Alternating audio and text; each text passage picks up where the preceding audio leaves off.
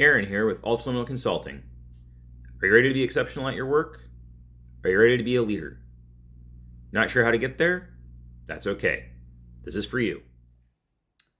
Welcome to another installment of our Leaders Are Readers series. Today we're going to go over Starship Troopers by Robert Heinlein. It was written back in 1957. If you like science fiction, political science, and leadership, this is a fantastic book. It's about 263 pages, and so it won't take you that long to read through it. But today's section that I want to share over on our leadership side of things is basically, they call it proportion, but it'd be work-life balance, and understanding how that really impacts you or impacts them, particularly one character, the main character, Johnny Rico.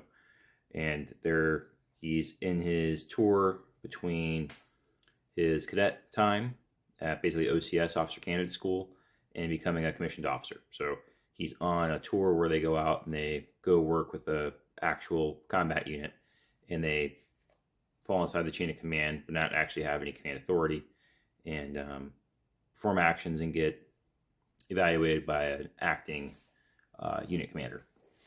So we're going to read the little section between Johnny Rico and then his Captain Blackstone, and the conversation they have about prioritization, basically. Balance, we'll call it. We'll start on page 219, towards the bottom. And I'll start now. I was sitting in the card room about 1 o'clock one morning, plugging away at math, when Captain Blackstone came in. I said, "Good evening, Captain." "Morning, you mean?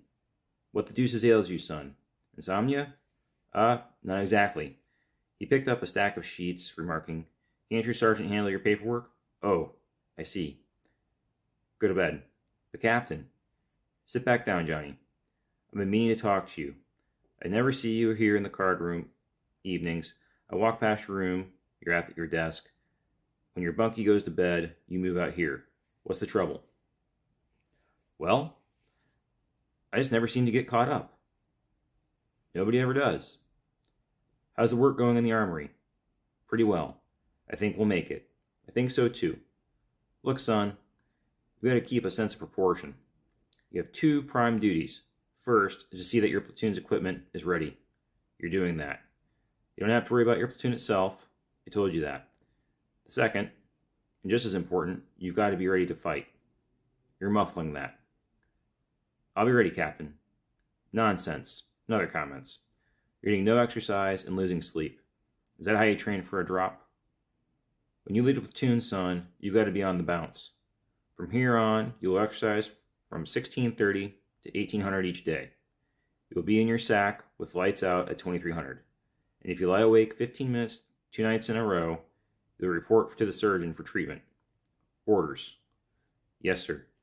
I felt the bulkheads closing in on me, and added desperately, "Captain, I don't see how I can get to bed by 2300 and still get everything done."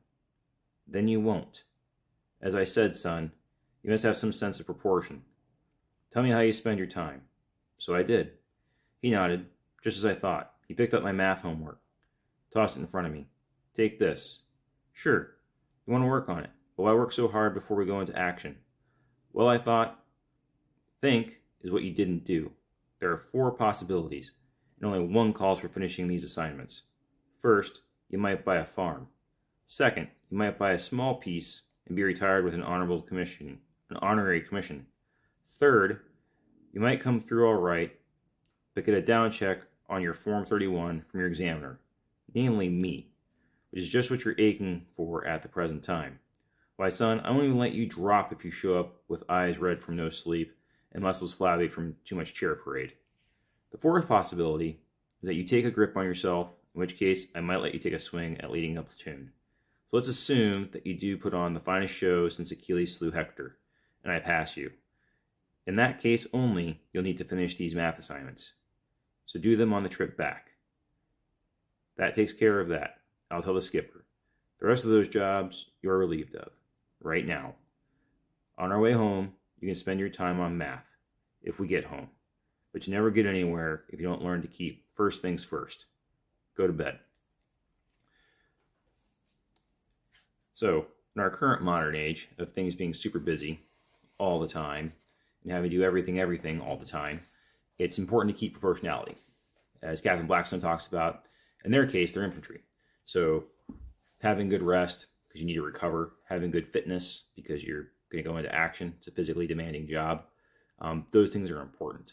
You can't have clarity of mind, you can't have a fit body if you're not getting exercise and you're not resting.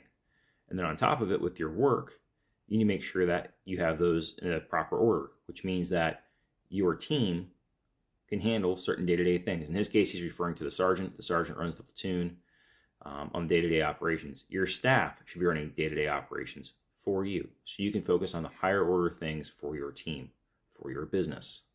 That's your role. And if you find yourself drowning, then you relook at your priorities and look at how you're stacking your day. Like the math homework, if it doesn't need to be done, it doesn't need to be done. Okay? And certain things, because you're the owner, you're the leader in charge, you can determine certain things. Okay? If you bit off more than you can chew, then it's up to you to reset all those things and get it back in order and alignment. So remember, take care of your team. They'll take care of you. And take care of yourself. It's important. Till next time.